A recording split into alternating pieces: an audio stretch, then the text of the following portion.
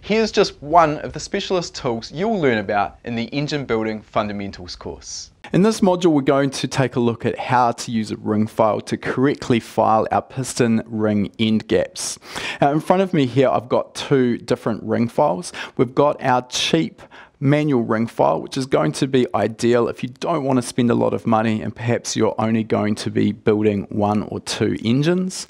And we've also got an electric ring file, which is also fitted with a dial indicator.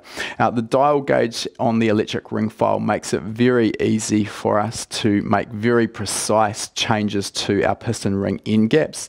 And this allows us to get very repeatable and precise end gaps across the entire ring set. The manual ring file is a little bit more fiddly and a little bit more tricky to use. It also tends to take a little bit longer to get the right result because we're forced to use the trial and error method, where we will fit the ring into the block, measure the end gap, file it slightly, and then take it back out of the file and check it again. So this is a process that we're going to iteratively repeat until we get our end gaps where we want them. Before we actually look at using the ring files, we're going to check out how to go about measuring our ring end gap. And we're going to do that by taking our ring here and we're going to fit it into the Toyota 2JZ cylinder block behind me. So let's start by doing that now. So we're going to begin by placing the ring into the top of the bore, and here I'm just looking at number 1 cylinder. So I've just done this by compressing the ring slightly by hand. I'll also point out here that it's important when we're going to be filing our rings to make sure we assign our rings to a particular cylinder. There's quite often going to be very minor differences in our bore diameters, and this can ultimately affect our ring end gap. So we're going to file our ring set to suit a particular cylinder. Once that's done, those rings are going to stay with that particular cylinder. Now we've got our ring located in the top of the bore, but this isn't where we want to actually make our measurement. What we want to do is move the ring slightly down the bore before we take our measurement. And we also want to ensure that the piston ring is square in the bore before we take our measurement. If we've got the piston ring slightly offset in the bore, this will make a big difference to the ring end gap. Now there's a couple of ways we can achieve this. I've got here a relatively cheap tool that can be used for squaring the piston ring in the bore. This will suit a variety of different bore diameters, and all we need to do is rotate it and lock it down so it fits inside our specific bore diameter. Once we've done that, we can just push down on top of the piston ring, and there's little sleeves here that stick out and protrude, and these will locate on the deck surface of the block, ensuring that the piston ring is located the correct distance down from the deck surface. Once we've done this, we can use our feeler blades to check the ring end gap. Now, if you don't have one of these tools, another really common way of achieving the same result, we'll just take our ring back out and locate it at the top of the bore again. Another really common way of achieving this is to use a spare piston or a second-hand piston. And what we want to do is install one ring on the piston, and then we can install the piston into the bore upside down. And this is just going to move the ring down, and we're going to move down until the ring installed on the piston hits the deck surface of the block. So this is going to achieve the same aim. We're just simply making sure that the ring is square in the bore and it's down slightly from the top of the bore. Now, when we're measuring the piston ring end gap, we're obviously interested in the width of the ring end gap, but another aspect that's really important to take note of is whether the ring end gap is square. We really want a parallel ring end gap. If there is a taper and the ring end gap is offset, we're going to need to correct this when we're filing the ring end gap.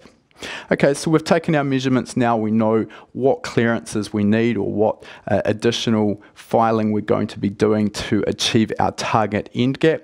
Let's now look at how we can use the ring files to achieve this. While the manual ring file is a relatively simple piece of equipment, there are also some traps, and it's important to understand how to use it to get the best results. One of the key points we need to remember is anytime we're filing the ring, we always want to watch the rotation of the grinding wheel. What we want to do is grind from the outside of the ring inwards. Now what this is going to do is prevent any of the inlay being pulled out of the ring by the grinding wheel. This is particularly important if you're using a ring that has a molly facing. So we always want to be grinding from the outside of the ring towards the inside. Now typically when you're using one of these ring files, it will be located in a vise or bolted to a workbench so it can't move. For our demonstration though, we've just got it sitting here on the workbench. Now a lot of people, when they use these ring files, they will locate the ring on this side of the positive stops or dowels, and then they'll squeeze the ring together so that both sides of the ring are being filed simultaneously. Now while that might sound like a sensible way of approaching grinding the rings, what that's actually going to do is ensure that your ring end gaps don't remain square or parallel once the ring is installed in the bore. And in fact, the only way you'll end up with parallel end gaps is if your ring end gap works out to be the same thickness as the grinding wheel, and that'd be very, very unusual. So in this case, what we're going to do is grind one side of the ring only. And what this does require is a little bit more attention. What we're going to have to do is manually view the end gap of the ring and make sure that we're always holding the end of the ring square against the grinding wheel.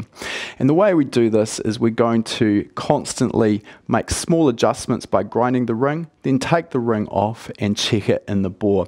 This allows two things. First of all, we're going to be able to check our progress, so we're going to make sure that we don't end up with an end gap that's too wide, and it's also going to allow us to ensure that we are still maintaining a square ring gap.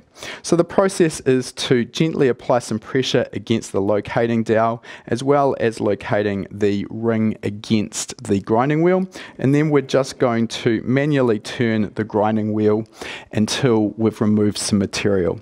And it is an iterative process. We're going to be constantly rechecking our progress in the bore to make sure that we creep up slowly on our end gap without going past it.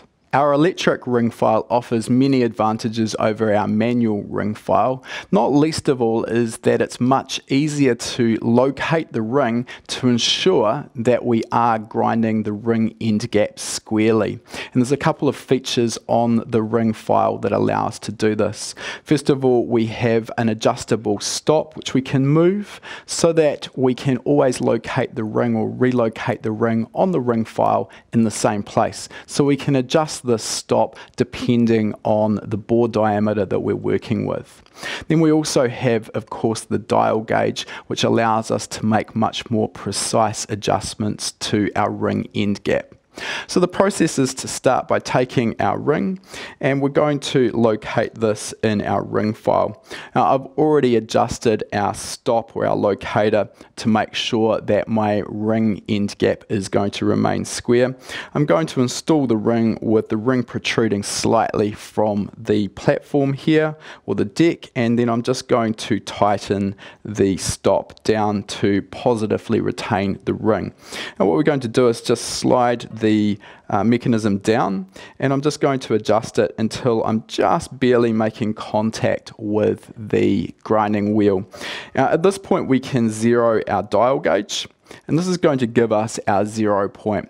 What we can do now is begin by moving the ring back down with our file now going, and we can simply turn the knob and remove material slowly but surely.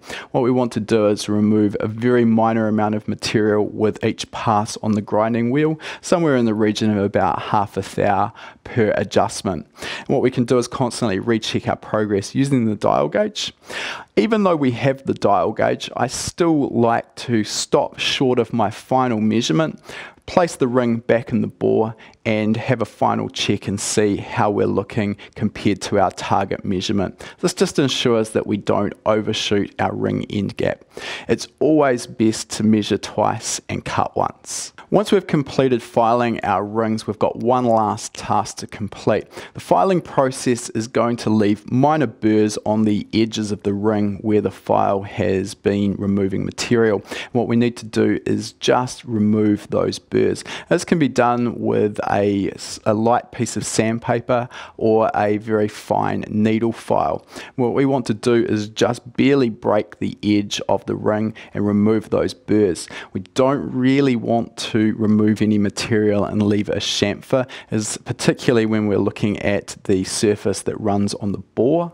This can end up actually affecting our overall ring end gap. So we just barely want to remove those burrs and make sure there's nothing there to catch on either the bore or the ring groove on the piston. That was just one of the modules from the Engine Building Fundamentals course, which is the perfect starting place if you want to learn how to assemble high-performance engines.